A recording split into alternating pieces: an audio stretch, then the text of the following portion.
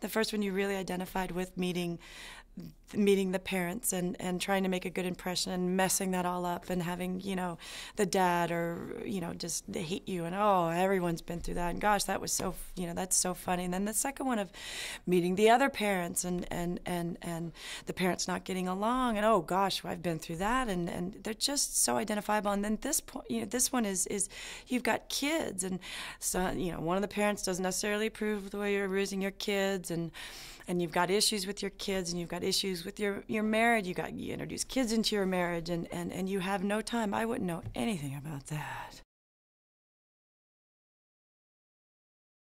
When we're singing Happy Birthday to the twins and Barbra Streisand has to sing badly, which was so funny because she really sang badly and you've got this in your ear and everybody's singing happy birthday and you've got Barbara singing badly and my reactions to her it just was hilarious to hear her sing badly. And some of the things that she said off camera, in between takes of, no, seriously, when you pay me I sing really well.